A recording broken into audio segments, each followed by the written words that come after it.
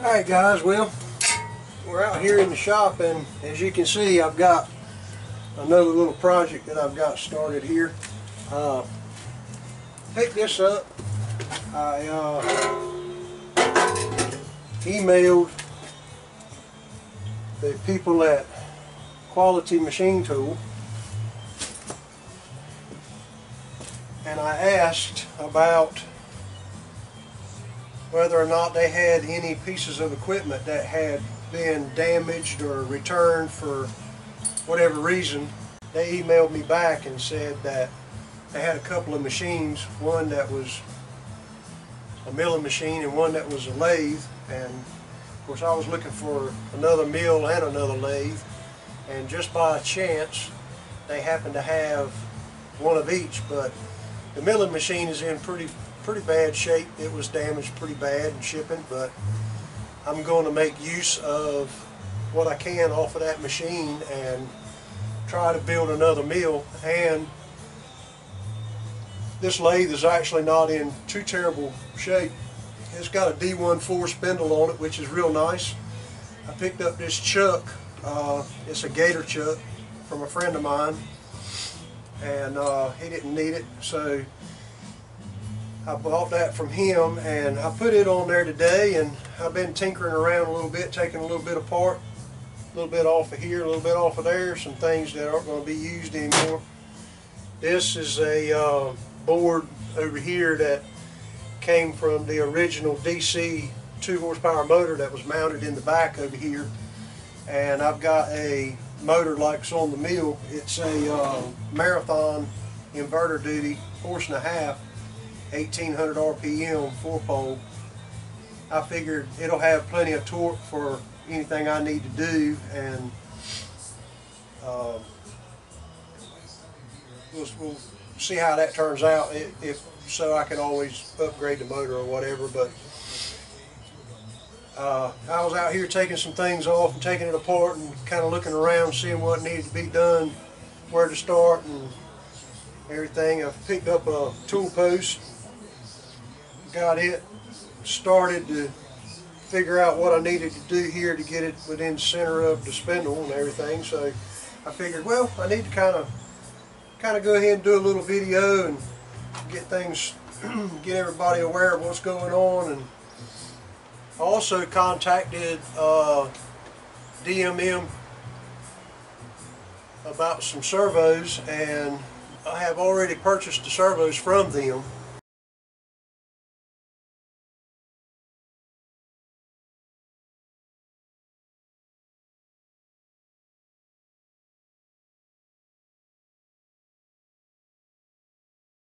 I'll be showing how I'm going to integrate those servos into this build. 750 watt motor for the Z-axis and a 400 watt motor for the X-axis.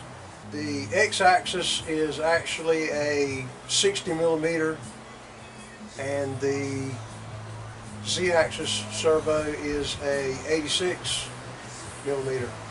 So that's pretty close to a NEMA 34, but it's metric, so it's not exactly NEMA 34.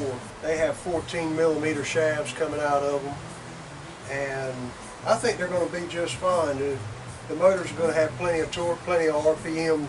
The lathe should move plenty fast, shouldn't have any problem with power or anything from the servos. They should serve me very well. I'll be documenting the build as I go and everything, and showing how I incorporate those DMM servos into the build. That's pretty much it for today, guys. I'll get another snippet out when I start trying to get everything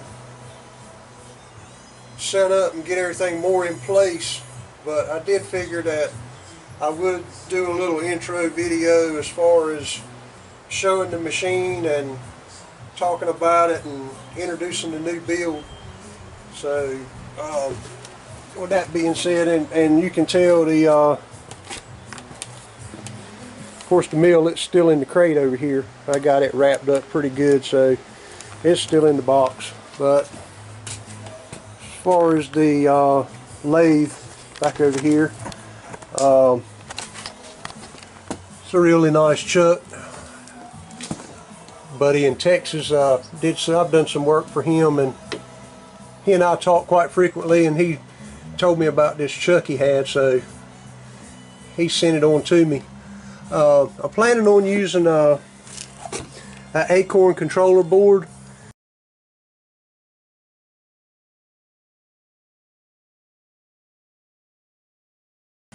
So I'll have a spindle encoder, and it won't be Mach 3. I'm gonna use Centroid to control this lathe. It'll be a graduation from Mach 3, I believe. Nothing wrong with Mach 3. I want to try to use the encoder for this lathe so I can do a little bit more stuff more reliably. And that's the way I believe to go about doing it. So I'm gonna switch on out to that if I can get everything to work. The same person that I bought this chuck from actually had a Centroid board, and he sent that board to me so that I can try to incorporate it in this build. There's the motor. It's the same motor as what's on the mill. All this stuff on the end out here, this was part of the damage. The fly wheel here pulley was broke, and there's some other pecker tracks on it.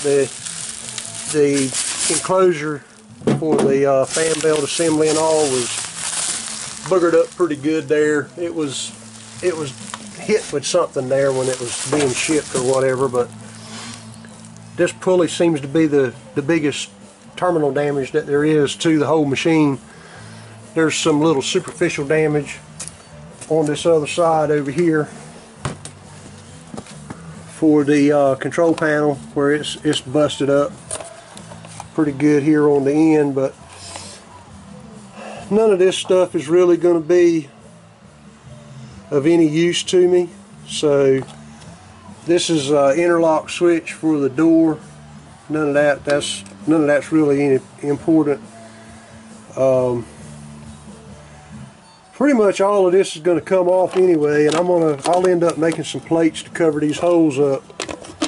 And we got these gear select knobs down here for threading and whatnot, gear feed and all. All this stuff's going to come off. Probably, more than likely, all this stuff can come right off, along with the lead screws on this side here. You got the lead screw, and then you've got the drive for the feed. All that stuff's going to come off. This gearbox right here, with this is your sight glass for your oil. All this stuff here's try to come off. I think it can come completely off, including the housing, and it seems to be seen here. So possibly all of this can come completely off of this bed, and I can probably use these machine surfaces to mount all my conversion brackets and stuff for the Z-axis here. It seems to be on this particular machine, if you look here, this surface that runs all the way down underneath the edge of this rail right here, this surface right here seems to be a machine surface the entire length of the bed. So that's a very big bonus right there, to have a machine surface that runs the entire length of the machine, so you can use it for referencing as far as mounting the support bearing on the end, and on the opposite end down there to mount the motor bracket and bearing block and all down on that end. So all this will come off, and there'll be nothing left from about this line down. Everything will be, this entire apron here will come completely off. Probably incorporate in the plate for this apron, the new apron, I'll probably incorporate the motor bracket and everything for the motor mount and everything up here. So to drive this table back and forth. Pretty beefy castings. Looks like it's going to be a really rigid machine. These castings are nice and thick. So yeah, it's a nice machine. It's for a CNC lathe. It's maybe just a tiny little bit long, but 28 inches. 24 would be probably maximum good usage for a CNC lathe. 28 might give me opportunity for secondary spindle or something. We'll just have to see in the future what happens. Could possibly put some rails back here on this end and mount a secondary spindle. So we'll see what happens with that. I don't know. A lot could go on here. There's a lot of possibilities here. For a live spindle, if you run a 36-inch bed, you would probably have more room to do that, but you would lose some rigidity. But this machine's probably on the very limit of being fairly rigid. It's a lot healthier than I expected it to be, but for a small machine, it's pretty stout.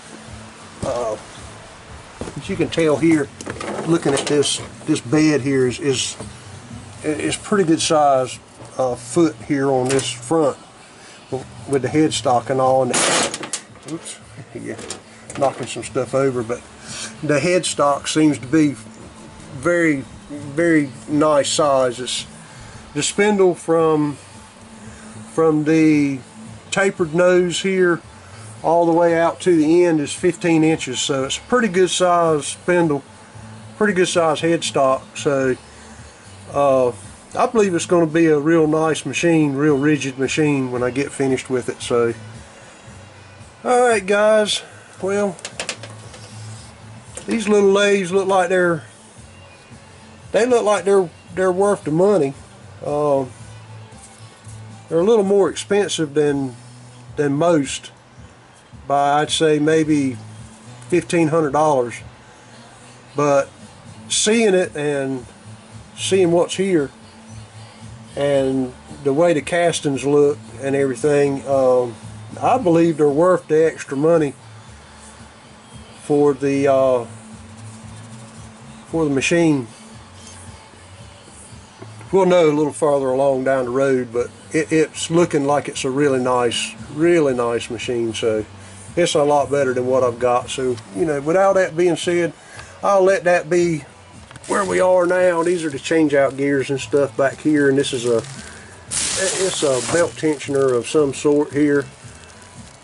But all that stuff, pretty much most all this stuff here is going to come off. I may have a belt tensioner on it. I don't know if it's going to be one like this. It may be one that's kind of spring loaded or something that keep tension on it, but I'm going to try to go with a serpentine belt if I can. That's why I took this spindle off, or this fully off of here, so I could kind of get some measurements and see what I could find to put on here for serpentine belt drive. So, but yeah, it's a really nice machine, I believe. I think it's going to work out really good. So, alright guys, well, that's it for now. One more look at the machine, pretty much. Nice tailstocks, MT2 or MT3 taper. I just picked up that center from All Industrial. They got another one in there that I'd really like to have. It's got the change out ends here. You can swap them out, different style, and it gives you a little bit more room. This is what they call the CNC type. This gives you a little bit more room for your tool to come in here and work on your piece. So that's why this one is shaped like this. It's live. So the other one actually has a little more room and you can pop these live centerpieces out, pop them out and stick another one in that's shaped different for what you're working on. They got small ones, big ones. They got a long one with a long taper on it, and then they got a bullnose style. So I like it pretty good. It was really reasonably priced, and I'll probably go back and get it from them there. That was industrial, all industrial tool company. So there's the tool post. I just got this from them as well. I got the I was going to get a wedge type, but they didn't have it in stock, so I went ahead and got the piston type. I've ran a piston type one for years, and I've never had any issues with it. It's super rigid. They're both really rigid, so I don't see any issues with that. I kind of like the way this one looks. It looks different than the wedge type, but it works just as good, I believe. So alright guys, that's it. Kind of look around, you might start seeing some new lathe work going on around here. Alright guys, thanks for watching. As usual, subscribers welcome, and see you later.